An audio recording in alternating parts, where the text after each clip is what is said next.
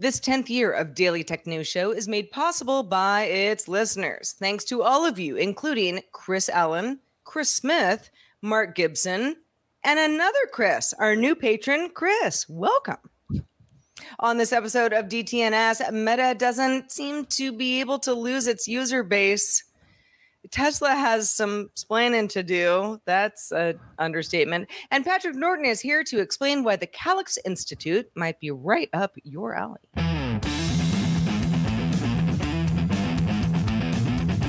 This is the Daily Tech News for Thursday, July 27th, 2023. From Studio Secret Bunker that needs a new name, I'm Sarah Lane. And from Columbus, Ohio, I'm Robb Dunewood. At the edge of St. Louis, I'm Patrick Norton. And I'm the show's producer, Roger Chang. Well, we are going to get into Meta earnings. Tesla, I don't know, fudging some numbers and a few other things too. We've got Patrick Norton here, so you know it's going to be a good show. But let's start with the quick hits. The European Union opened a formal antitrust investigation into whether Microsoft abused its dominant position by bundling Teams with Office 360.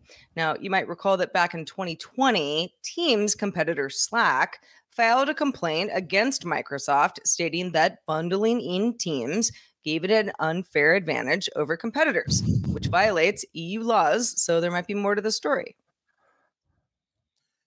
After a 95% drop in second quarter operating profits, Samsung, the world's largest chip maker, announced it will cut back chip production, citing weak demand for consumer devices.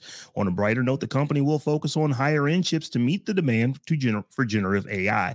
Samsung also expects global demand for memory chips to rebound gradually in the second half of this year. U.S. Senators Elizabeth Warren and Lindsey Graham sponsored a bipartisan bill to establish a new federal agency tasked with regulating online platforms. The new bill would create the Digital Consumer Protection Commission that would be empowered to go after giant tech firms, you know the ones, for a slew of anti-competitive behaviors and failure to protect consumer privacy. Sony announced that it has sold 40 million PlayStation 5 since the console's launch in 2020, and that includes 8 million units this year despite pandemic-related supply chain issues. Sony Interactive Entertainment CEO Jim Ryan assured fans that the PS5 is currently well-stocked. Adobe announced a new feature in Photoshop's new beta called Generative Expand, which uses AI to expand images beyond their original bounds. You might say, what? So you sort of use the crop tool in reverse. You select an image, you can expand the canvas, and then allow Adobe's Firefly family of generative AI models to fill out that additional white space that wasn't part of the original photo. So for example, maybe somebody got cut out of the group selfie that you took on vacation. Photoshop will generate the rest of the body and the face of the person that you cut off, and hopefully they do a good job, and you'll still be friends with them afterwards. And those are the quick hits. All right, let's talk a little bit about Meta's earnings. Now, Meta has had an interesting few years for a variety of reasons. They released, and I might say they crushed, Q2 earnings results. For the month, for the quarter ending in June. Revenue was up 11% year over year to $32 billion. Net income was up 16% year over year to $7.79 billion. Facebook monthly active users up 7% year over year to 3.07 billion in June. Now you might say, huh? What? Yes, Meta said that Facebook passed 3 billion monthly active users for the first time for the month of June. As for its family of apps, which is not only Facebook, but also Instagram, WhatsApp, Facebook Messenger, going forward, Threads will be part of this as well. Those overall grew 6% year over year as well to $3.88 billion, covering nearly half of the world's population. Well, some of this is recovery in advertising. Apple's App Tracking Transparency, or ATT, screwed up Meta's digital ad sales big time, with revenue declining for the first time ever last year, but things seem to be rebounding. Meta still has a long goal with its Reality Labs division, which now has lost more than $21 billion since the beginning of 2022. Meta said in its report that it expects operating losses in the Reality Labs unit to increase meaningfully year over year due to our ongoing product development efforts in augmented and virtual reality and investments to further scale our ecosystem. Patrick, Meta is making money in the present, but is losing it in the future. What do you think about this? What are your thoughts?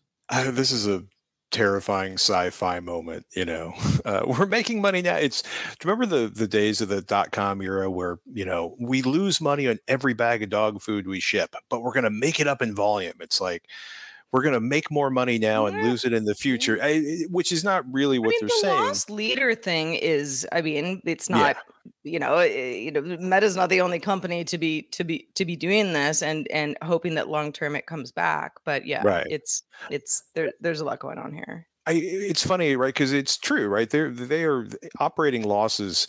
They are pumping a staggering amount of money into the Reality Labs division, and part of me is like, okay, is this like, Zuckerberg's in an interesting position. He basically controls the voting, and unlike most companies, pretty much controls. He controls his company, unlike most publicly held companies, because of the way the voting rights are structured. So he can do something. A lot of companies now, they don't do a lot of long-term research. So what if we think of the Reality Labs division as being this great, grand, deep, long-term research division?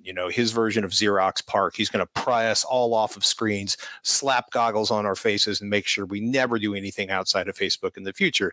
I'm looking over because somewhere in this wall of books over there is Ready Player One. I'm that whole expects operating losses to increase meaningfully year over year. Like, did they put an end on that? I know, it's like, how meaningful exactly?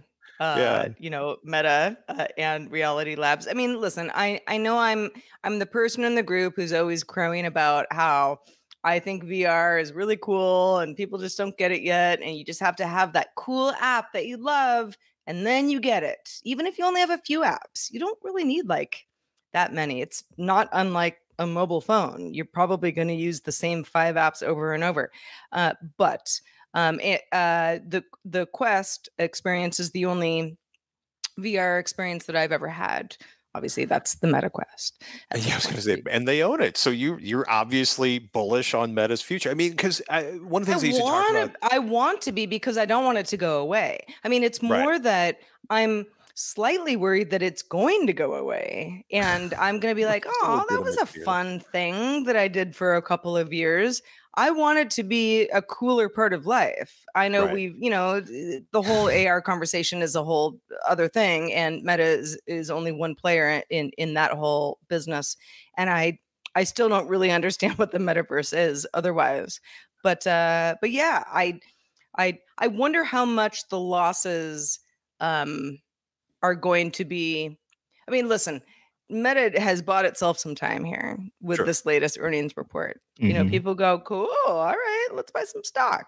But that's not going to last forever if the company still bleeds money from Reality Labs.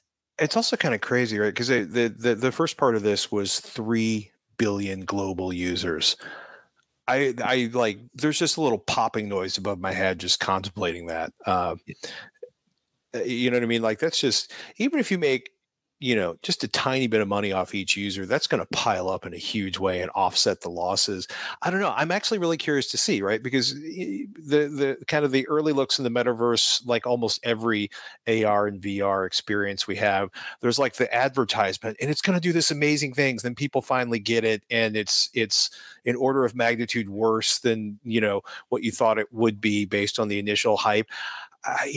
Can we create this giant online place? Are we replacing Discord? Are we replacing, are we all just going to sit around and watch virtual shows? Are we going to interact? Is it going to be dancing? Is it going to be will there be a neural cutout like a William Gibson novel, and we're going to actually physically feel present in there? Nobody knows. Yeah. I just want to say the fact that they said that they've lost 21 billion on this unit, and it's going to ramp up from that. Mark Zuckerberg is spending money in this area. So it sounds like he's going to do everything he humanly possibly can to make sure that your Meta Quest will still be viable in a couple of years from now. So we have to see, because they're spending, we're talking about billions like it's millions. It's like, no, these are billions of dollars that they're spending on this. You know, the old joke, a billion here, a billion there. Pretty soon we're talking about real money. I know. What's a billion? Not cool anymore. But when I saw my first reaction was like, who is still going to Facebook? And that is that's a naive way to think about this. Just because I don't, and a lot of people that I used to hang out on Facebook with a lot more back in the day also don't seem to be very present there, does not mean that other people are not present on Facebook. Clearly, these numbers reflect that. So, that's something to take into consideration. It's like, okay, Roger before the show mentioned the Facebook Marketplace, and that's really helpful. Like, what does drive people there? Globally, not just locally, but globally. And, what is driving people there? And because whatever it is, it's working. Well, it's funny, right? Because one of the challenges, we're in a group for a school that my youngest son goes to. They don't have any presence outside of Facebook. My wife, who had, burned Facebook to the ground and walked away from it, ended up reinstating her account so she could deal with some of the communications coming from this group.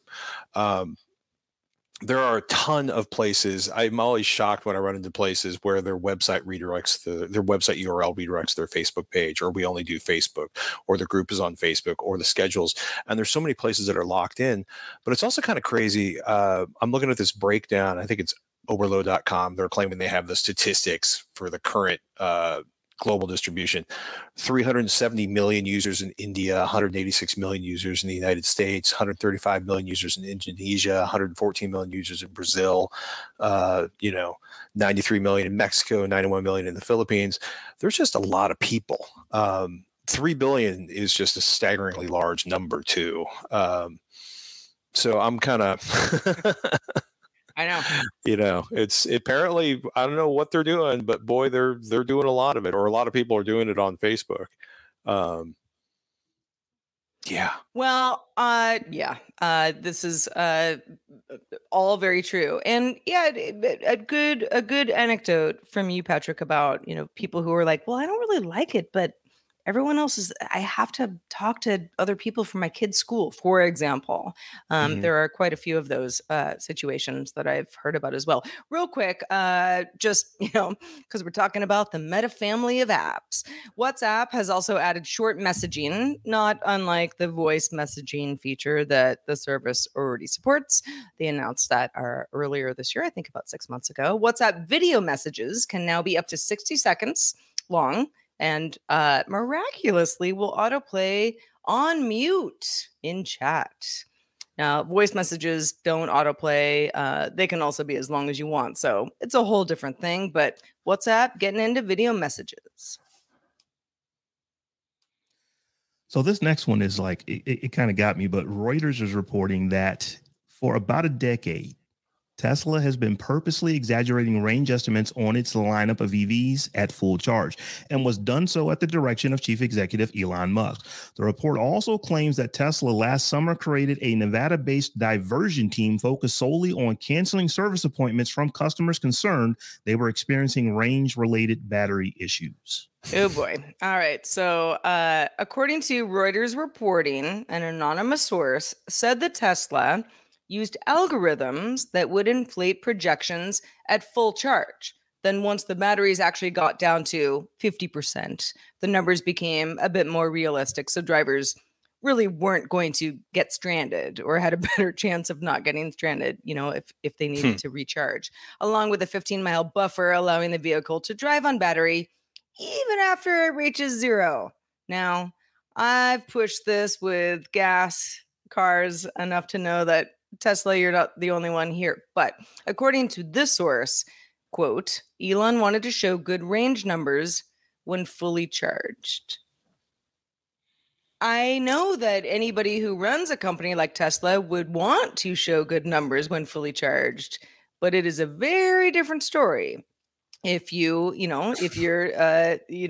to Reuters sources, Reuters is, has a good track record with this stuff saying, yeah, the company was doing all sorts of things to make you think that your range was way better when you set off on your journey.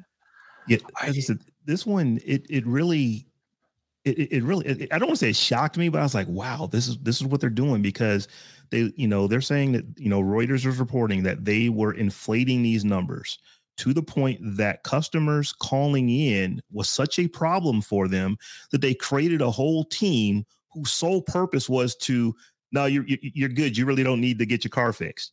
And the only reason that people were thinking they needed to get their car fixed was because the numbers that Tesla was reporting were inaccurate numbers on purpose.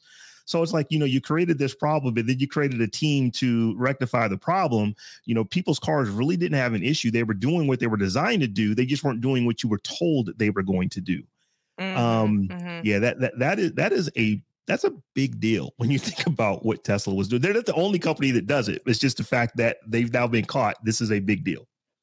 Yeah, I mean, I feel like at some point there's going to be the argument that, well, if you go into insert automotive maker's vehicle here, they claim this is your gas mileage, or this is your real world gas mileage, or this is your range. And if you drive it in the real world, it never matches that, or that our algorithm is designed to maximize the theoretical range based on optimal conditions to, for whatever reason. I don't know if there's, I don't see Congress getting together to launch the all automotive manufacturers must make more realistic expectations of the instrumentation in their vehicles, with some crazy acronym that knits that all together. But I was laughing because I was trying to remember the whole Dieselgate, Volkswagen Dieselgate thing, right? It was like a 500,000 cars. They got fined $1 billion. And there's this funny Car and Driver article that's basically, General Motors and Toyota have had their massive scandals. Now it's Volkswagen's turn. And it's like, what? In the 21st century, we have to have a massive scandal for every automotive manufacturer. Will this be Elon's? But I mean, it just, like, call me crazy here, but okay. Let's say I'm a Tesla owner. I am not, but many people in our audience are. Many contributors to our show are. And if I go, well, hold on, this doesn't seem right. No, I'm not getting the range that I'm supposed to get. Let me take it in. And there is a team that has been erected to say, nope, you're fine. That is such a waste of talent and resources, isn't it? They were saving $1,000 per canceled appointment. Well, and this pun is intended. Were these folks gaslighting Tesla owners? Unintended. I mean, in a weird way, yeah. Like you're driving it wrong. You're fine. Don't worry about it. Let's not have you come in after all. You're going to be okay on your road trip. This is stuff like, as you mentioned, Patrick. My gas mileage on my SUV is, I feel like it's what Volvo would hope that I would get. I don't ever expect it. I'm not taking it into the shop if I don't get, the like 27, miles per gallon type thing that I'm assumed that I will get on the freeway type thing, and much worse on surface streets. But yeah, I think Tesla is probably under a lot more scrutiny than any traditional legacy company would be. That's fair. That said, there does seem to be something more going on here. I mean, how everyone in this conversation, Rob, I presume you drive a car on a regular basis. I do. I just double checking, because every so often I run into somebody who actually has functional public transit or lives on their bicycle. But how many of us have actually gotten the gas mileage we were promised by the sticker on the side of our vehicle? When I had a Honda Civic, it was pretty solid. Yeah. I'll tell you that much. I had a Toyota Corolla. It's only my own fault that I didn't stick with that. No, I laugh because I had a Toyota Corolla that would get like 30 miles to the gallon on the highway and 30 miles to the gallon standing in traffic on the West Side Highway. I don't know how that worked. The physics doesn't make sense, but the mileage was so close I couldn't tell the difference. I would be curious if any of the major auto, the other major auto manufacturers actually have groups that operate like this. I also feel like this is really disappointing as a Tesla owner, because if you are expecting 350 miles, but it's winter and you maybe have a lead foot and you're driving fast and thus minimizing your potential range, if this is a worse situation than people run into with gasoline engines, or if this is, nothing to worry about. Sure. Well, and you're also, even a stock Tesla model of any model, in the lineup is not a cheap car. So you might be thinking you're, paying up front for something that's going to save you money later. So, something that will save all of us is if Molly Wood comes on the show more often. We all love Molly. Thanks to everybody who became patrons. We did a push over the last month. We increased a lot of pledges on Patreon. Really, thank you. Because of your support, we are bringing Molly on the show one Friday every other month, starting in August. Gosh, August is next week. How's that possible? But to reach our goal of having Molly one Friday every month, we do still need more help, and we need your help. So if you haven't already, consider supporting the show, visiting patreon.com/DTNS. If you already do support the show, thank you so much. Maybe you know somebody who's on the fence, or maybe you've been on the fence. Appreciate it either way, and thank you in advance.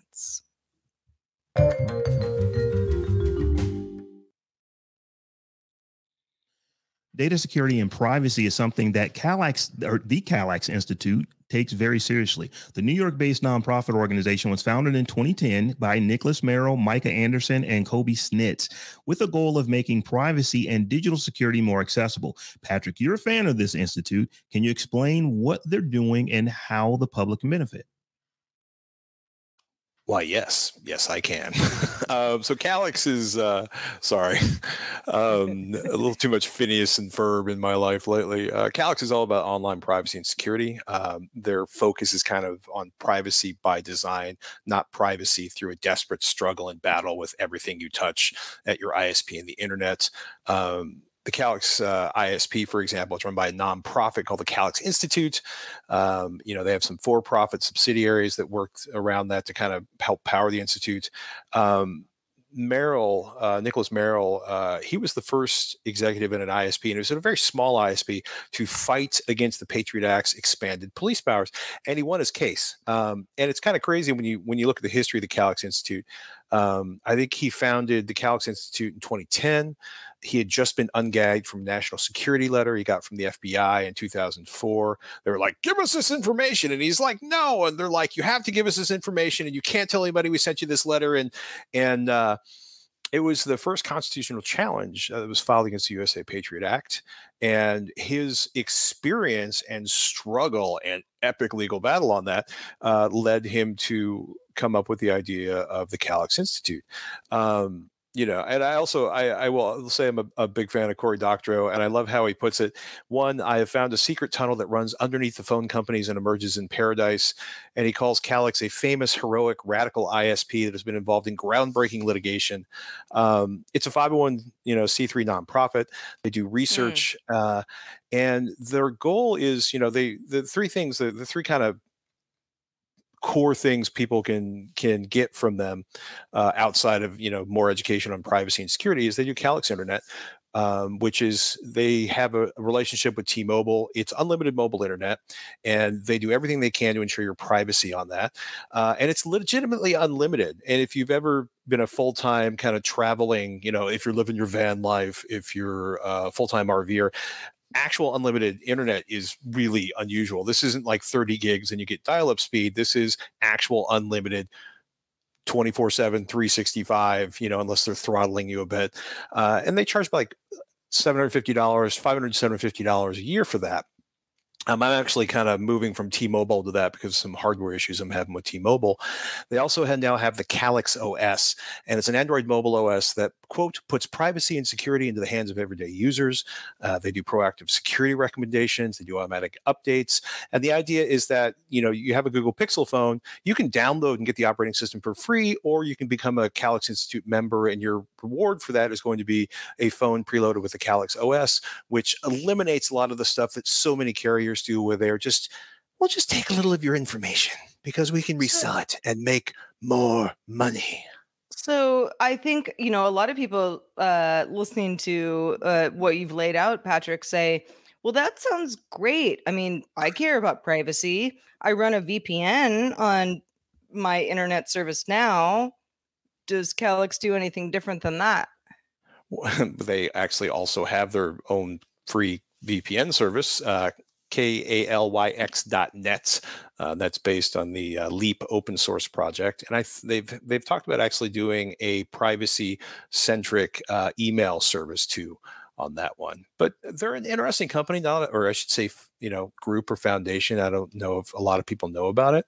I was also kind of fascinated. I didn't realize that Jack Dorsey's Start Small had made a significant donation to them, along with the Tor project, the Signal Technology Foundation, and the Graphene OS. And I had actually somehow missed Dorsey's Twitter thread where he started to Start Small back in the pandemic. But it's just fascinating. He's basically giving away like $1.5 billion.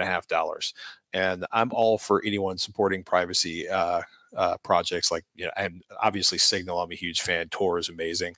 And it was cool to see Graphene OS and Calyx on that list. But essentially, Calyx.net is the location for the free VPN, and calyxinstitute.org is the primary webpage for that if you want to learn more about what they offer or more about helping to secure yourself while you're out on the internet. I don't know, Rob. You sold? You happy with your internet now? Feel private enough? I mean, Calyx, it sounds good. It all sounds pretty good. True Unlimited is kind of awesome. True Unlimited for mobile is incredibly awesome. I mean, the last time I had True Unlimited mobile, it was capped at 5 megabits per second. It was through AT&T, and it was approximately $350 a year on $700 of 2 generations behind hardware. This is much better. I will say, if you're living La Vida, fiber, you are not going to want to go from fiber to one of these modems unless you are profoundly invested in privacy over speed on your internet. They're fast. Like, I'm not saying that T-Mobile service isn't fast. I'm just saying, for most people, if you just want all of the speed, fiber or some of the other local options, maybe a good cable modem may be better for your gaming performance or things like that. Although I will say I'm actually kind of amazed at how low the ping rates and how high the speed gets with a lot of the 5G services out there. And you mentioned for the Calyx Internet 500 to 750 your first year, including hardware. Does that mean that it's less afterwards? Yeah, well, what they do is when you get an internet membership in the Calyx Institute, your perk is that you get a mobile and a subscription. So they have different levels. There's like 4G with a Franklin T10 hotspot. There's 4G, 5G with a Quanta 5G hotspot. And there's what they call, that's the contributor and the contributor plus. The sustainer is a MiFi X Pro 5G, which is a pretty impressive hotspot. If you're buying a hotspot and they offer that one, it's a good choice. That's 4G, 5G, top of the line performance. That's the one that costs $750 in the first year, and then it's $500 every year after that. And I have a kind of a sweetheart deal on my current T-Mobile plan based on my old Sprint plan. I get 200 gigs a month for $60. So this is unlimited for a similar price after the first year. I probably should do the math on that one. 500 divided by 12 equals $41 a month. And, yeah, my unlimited on Verizon is something like $80, which was great, but I never really know what the throttling issue is. It's never really impacted me all that much, but they also tend to creep my last bill was like $95. And I looked at it itemized and I was like, where's the other $10? I don't know. Yeah. You're just kind of doing that whole thing because I probably am outside the initial contract that I signed with you. So now you're just going to nickel and dime me. So there you go. Well, we are never nickel and dimed by you, Patrick Norton. Thank you so much for being with us on the show today. Let folks know what you've been up to lately. I am still on Twitter at Patrick Norton. If you have a preferred Mastodon or other alternative system, feel free to kick me a tweet about that while Twitter is still up and running and being itself. And of course, I do AVXL, the podcast with Robert Heron, where we talk about home theater and audio. And you're always welcome to go search for AVXL on your favorite podcatcher. Beautiful. Well, we're so glad to have you on the show today. And just a reminder, patrons, stick around. We have an extended show, Good Day Internet. The conversation does not end here. We'll be talking about child-proofing the internet. What could possibly go wrong? Probably pretty easy to do, right? But just a reminder, you can catch this show. DTNS is live Monday through Friday at 4 p.m. Eastern, 2000 UTC. You can find out more at dailytechnewsshow.com/live. We're back tomorrow with Len Peralta drawing some tech stories. Can't wait to see you then.